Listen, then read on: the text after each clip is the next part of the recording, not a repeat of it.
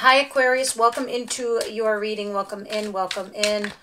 I hope you guys can hear me now. I did get a new mic. Somebody from the Aries channel was kind enough to pay apparently for the whole entire collective to get a new mic. So there it is.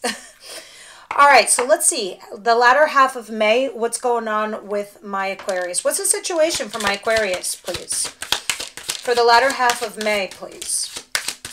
And please do let me know how the sound is. All right, let's see what's going on here for you guys. 3 of Cups in reverse, 6 of Cups in reverse, and 10 of Pentacles. Some of you could be possibly rejecting a third-party situation in lieu of a commitment you already have or a marriage that you have. Some of you guys, and it can be flipped. We'll see when we clarify. But right now the situation I'm looking at, there is no more third-party situation. And you are turning your back on the past, whatever had happened. And this did affect a commitment or a marriage. Page of Wands in reverse. Oh, God. What's going on here, guys? All right, let's continue. What's coming towards my Aquarius, please? What's coming towards Aquarius? Page of Wands. All right, so now you guys are beginning to embark on your journey, on your path forward. I do have to say this, though. It's not like you're kind of crying over spilled milk. You're definitely not doing that. You're actually excited about the future. Let's see what else is going on. You're trying to manifest a new relationship or some sort of happiness for yourself. Interesting.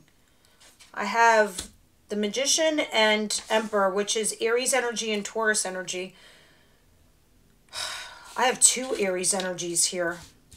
The Emperor and the Page of Wands. And the 10 of Cups.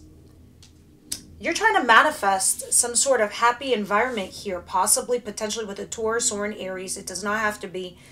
These are just energies of people that have some form of stability, have power, have control. Slight authoritarian. Very little, not a lot. But in a positive way, if that makes any kind of sense. But you're curious too, and you're excited. So I feel like someone's on your path or someone's coming onto your path in the near future. And this is definitely something you're manifesting, Aquarius. You're curious and you're excited about it.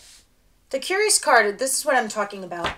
You just graduated college. You got the world at the palm of your hands and a whole entire future to make of what you will. It is the same energy. It is the same feeling that you're having here with this individual. And it feels mutual. So it's not just one-sided.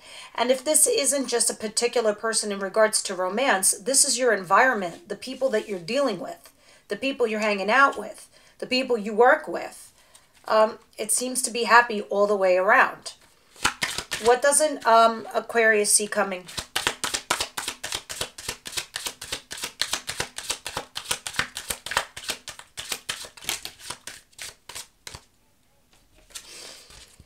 Ten of Wands, ooh, Knight of Wands, and Death.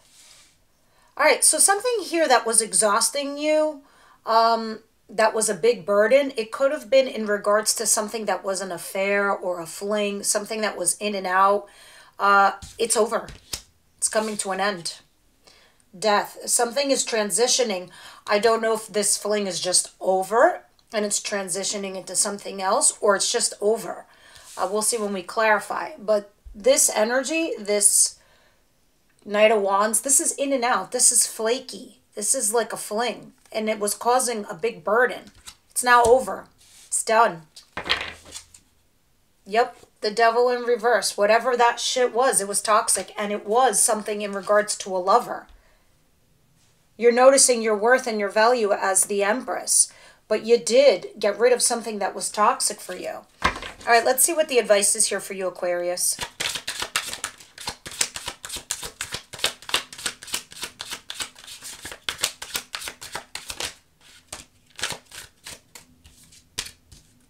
This is a lot of cards. But let me see if they make sense. Ooh, holy shit. Yeah, I will keep it. Because these are a lot of court cards in your advice. For me, when I see a lot of court cards, that means there's a lot of people involved in your situation, in your scenario, more than one. It is you, it is your person, it is your lover, it is your partner, it is your friends, it is your family. Everyone's weighing in on this shit. Let me explain. You have two kings. So, my friend, I definitely know that you're sitting here dealing with two different individuals. One represents stability while the other one represents love and passion. You're sitting here right in the middle as the Queen of Wands, but the Queen of Wands, make no mistake, is third party. This is the mister. This is the mistress. This is the kept person. And you're smack dab between the two of the three of you. So, you see this Three of Cups in reverse? This is third party situation, but this is like getting rid of it, okay? Here's your three people. Here are your 3 cups. The Hierophant and the Two of Wands. Do I go towards a marriage and a commitment, or do I go my separate ways and just go have fun? Do I do stability or do I do love? You have to make a choice. Let me show you how mind-blowing this is. And this is all in your advice position, Aquarius. If this isn't your storyline, this ain't your story. All right? So, of course, please apply it to your not just your love lives, but this could be at work, your career, etc., your family, your discerning adults. You place it where it belongs. I'm just speaking to a large audience. It's not a one-on-one. If it was, it would be very more specific for me to you. Anyway, here you are, right? Do you see this clearly? You're sitting there blindfolded. On one side of the sword is a King of Pentacles.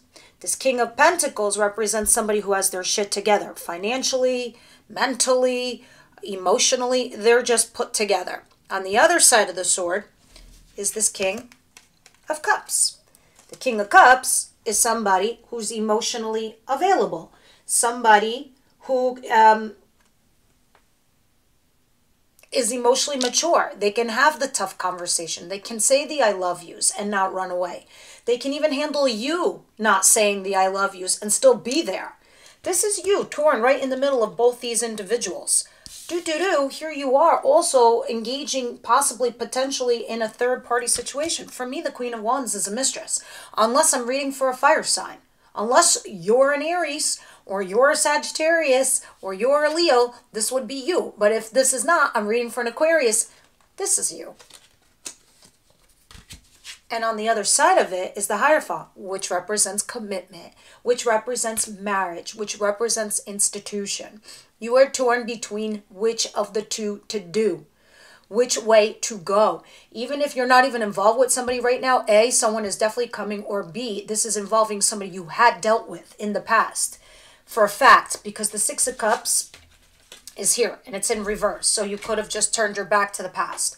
It does not matter. It is all about you. It is your subconscious coming forward. And we do have Sagittarius full moon right now. Sagittarius full moon is forcing us to think about our desires, our wishes, our wants. Whatever's in our subconscious is coming to the forefront. And when Mercury goes direct next week, you're going to be pushing through. You're going to be coming out at the other end of the tunnel. And you're going to be saying, I know my path forward. But here you are torn right now, trying to make that decision, and Spirit is trying to coach you into making that decision. The best way you could do this is the Knight of Pentacles. 2 steps forward. If you got to take 1 step back, do it. Just move slowly towards the thing that you want, methodically, cautiously. And if you see it's the wrong move, you take a step back, but you're moving slowly. It's not like you're rushing. That's the advice. All right, let's continue and see what the outcome is. Outcome, please.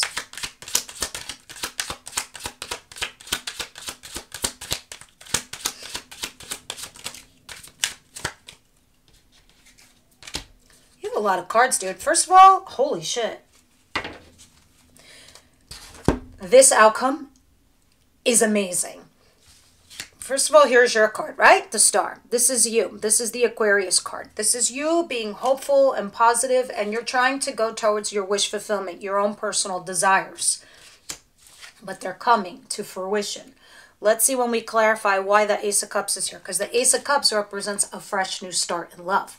This is either a new individual or a fresh new start, within something that you love to do, career-wise, or an actual person in a relationship. What I do like is the Devil in reverse at the bottom of the deck. It's getting rid of codependency. It's getting rid of obsession. It's getting rid of something toxic. Even if that's some shit that you say to yourself in your head. I'm not good enough. I'm not worthy. I'm not this. I'm not that. Thank God, Aquarius, you're not one of those individuals. You get over that shit quite quickly. And this is exactly what I'm seeing here. So let's go ahead and start clarifying all of these, which means... Let me use this deck.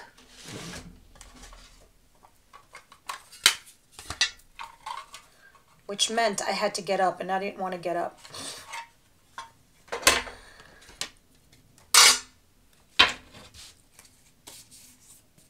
Ooh, there's like dust on this. Weird. Inside the can, too. All right, Universe, Angel, Spirit Guides. What's going on here for Aquarius, please? One more shuffle.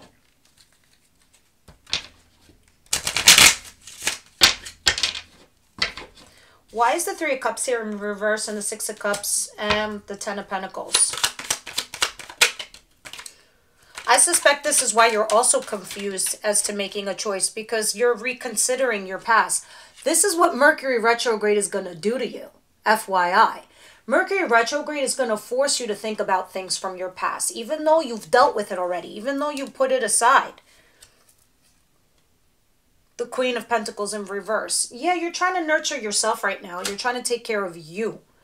And I get it, because for me, there's a couple nines here. So a lot of these things are telling me you're reflecting upon yourself. You are looking at your personal desires, wants, dreams, and what have you. Because in the upright position, the Queen of Pentacles is somebody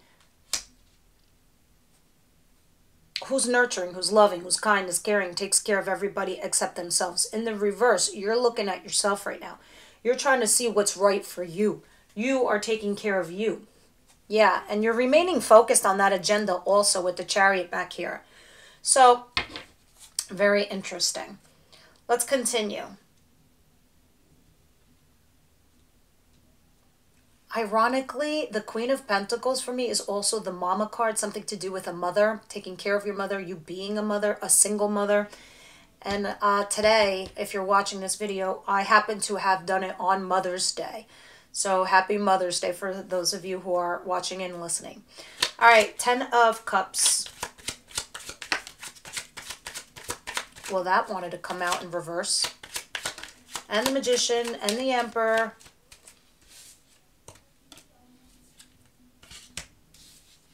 And the Page of Wands. Prince of Wands. Damn. And the Nine of Swords in reverse. This is something where I feel like you're dealing with somebody where the energy is sort of mutual. I think that there's somebody rushing in towards you that could be an Aries, can be a Taurus. It doesn't matter. These are just energies of somebody very passionate, someone you have a lot of chemistry with. And you're no longer stressing over them. Or you're also no longer stressing over the fling, affair. But it's not exactly... how do I explain this? It's not exactly full on. It's not a full on relationship. It's not anything. It's just like a fling. It's like something in and out, but you both make each other very, very happy.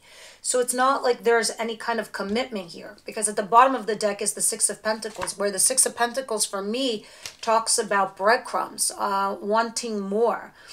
Those of you Aquarius that had an affair or a fling and this person is no more, I don't know why I feel like they could be more, or they're coming in, or you have this new person, this new energy coming in. It is definitely not your old commitment. That's what I'm vibing here. Let me see what the surprise is here with Death, Knight of Wands, and Ten of Wands. This I'm really curious about.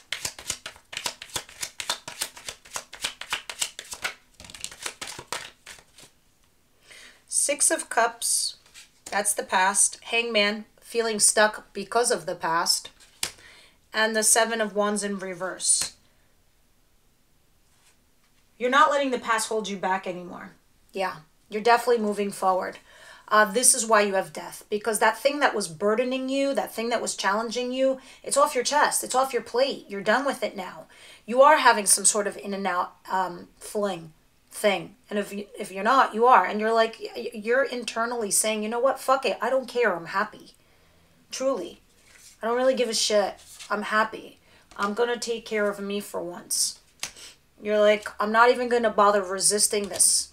So the past was holding me back. It was keeping me stuck. I'm just going to move forward with my life. Whatever happens, happens. I don't care.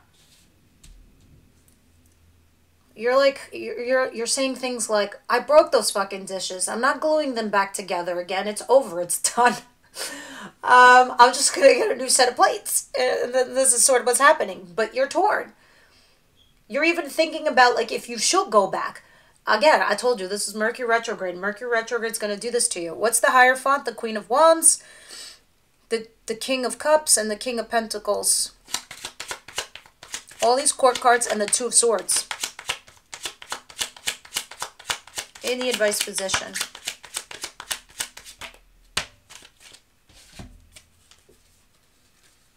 Too many, Spirit.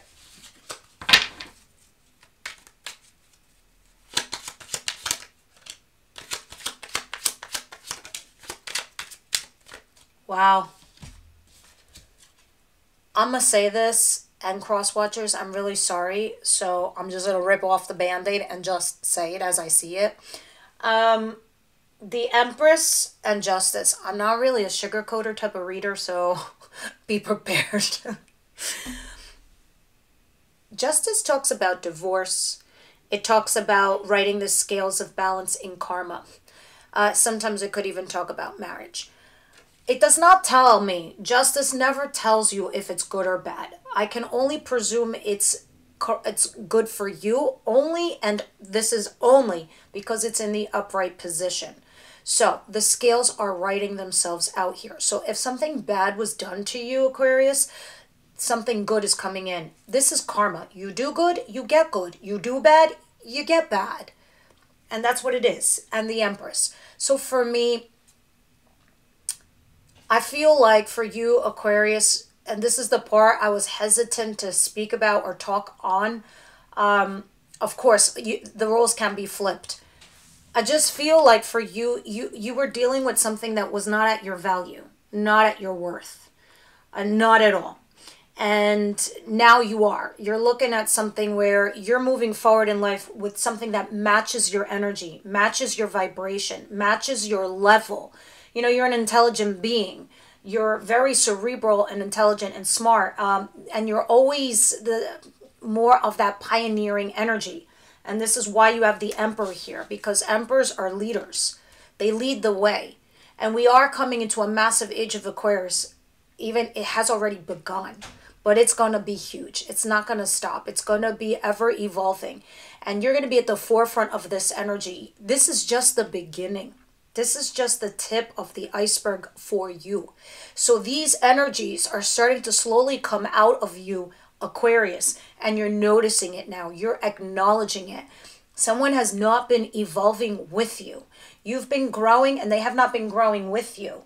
The Empress and the Emperor are the top dogs of all the land.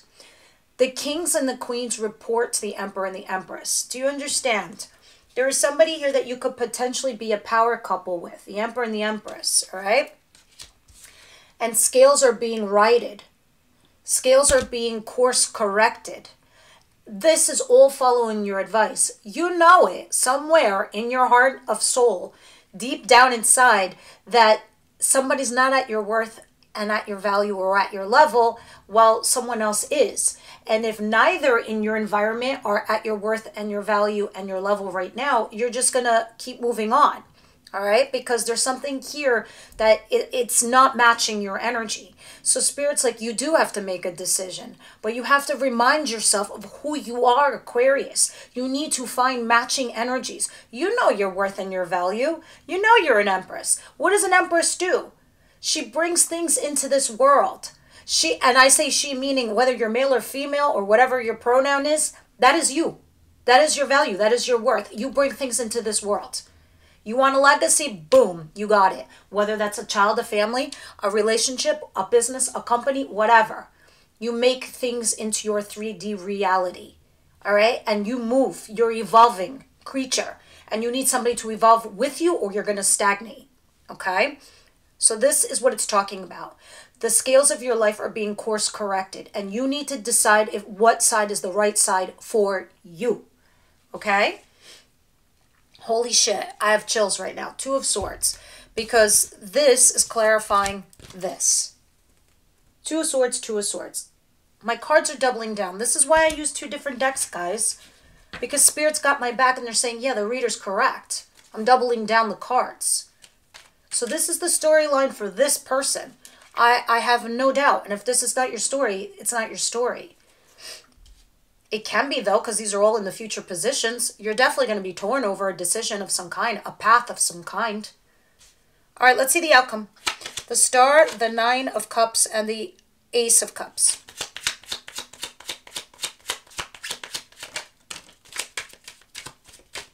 Of course, this could also be your job, your career, your partnerships.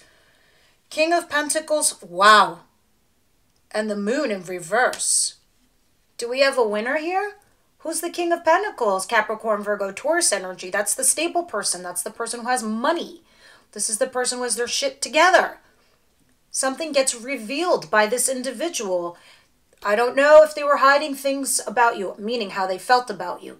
I don't know if they were keeping secrets behind you. It gets fucking revealed. This is the one I think you end up with. The stable person.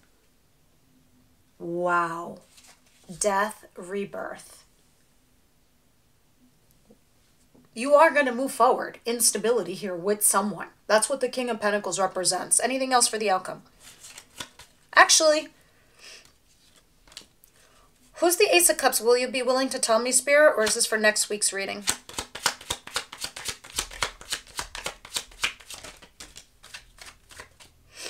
Three of Pentacles and the Eight of Cups. This is walking away from somebody that you were collaborating with or third-party energy. That's your fresh new start in love. That person, that's how you'll know who it is. The Magician. You've been trying to manifest them back into your life or manifest new love, and it's here. All right, so let's see what the romance angels have to say. What do you see here, spirits? Oracles, actually. Archangel Michael, Raphael, Samuel. What do you guys see here?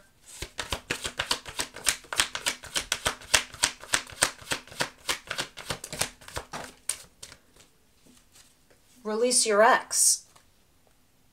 Deception. Some of you could be self-deceiving yourselves or you're being deceived by your ex. Either way, it's saying release your ex.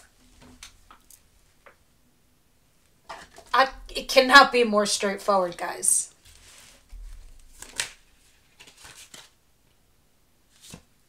I'm going to take that because it flipped out. I take flippers. Who's the Ace of Cups? Or what is the Ace of Cups?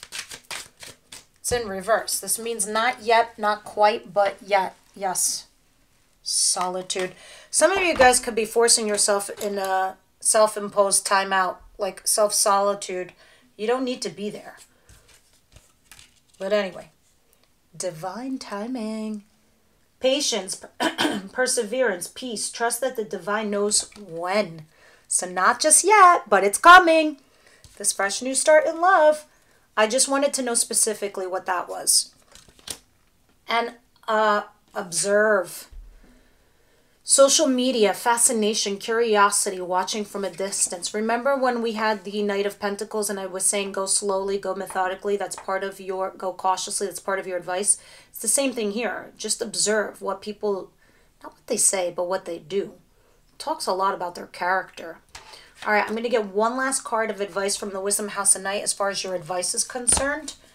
And then, and I tend to find these to be pretty spot on. Wisdom House of Night. Tell me. When I first bought these cards, I was a little skeptical, but then I saw it was from Colette Baron Reid, and I really love everything that's done by this